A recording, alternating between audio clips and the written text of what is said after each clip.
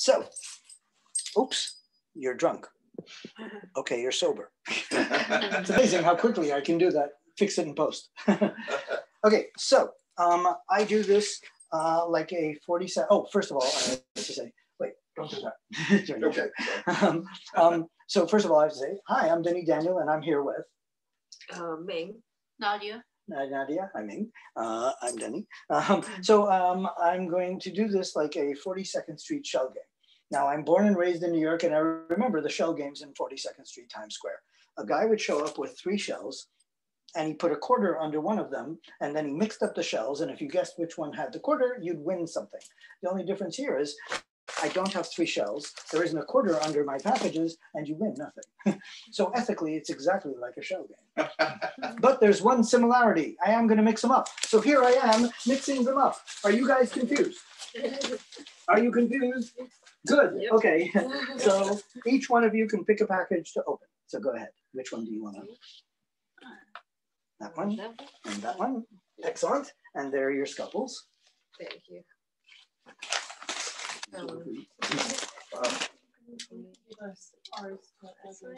We've done it many times. I'd save you some time.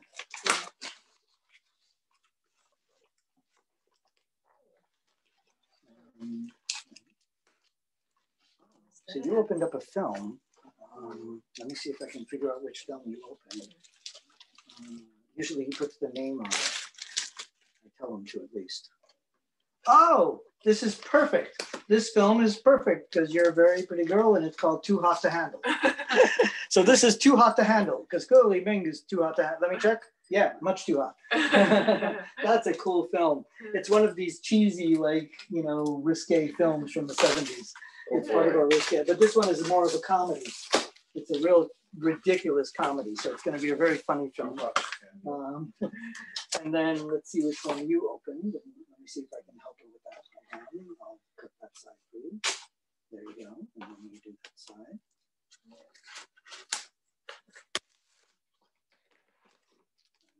Like it's a record.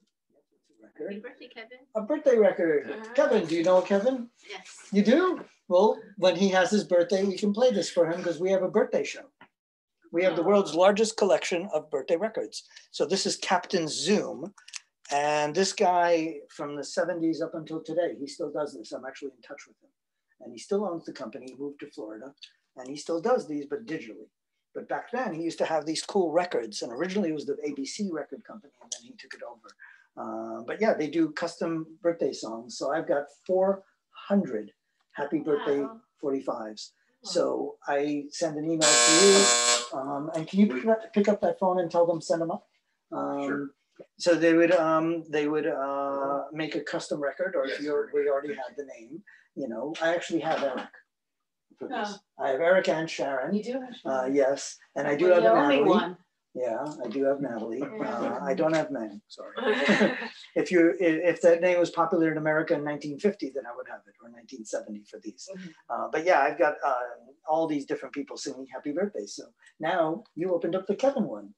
Very cool. Yeah. And when your friend Kevin has a birthday, let me know. So now you guys are museum curators. Good job. And that's my show. Thank you. You're welcome. And let's say bye to the world. Bye, world.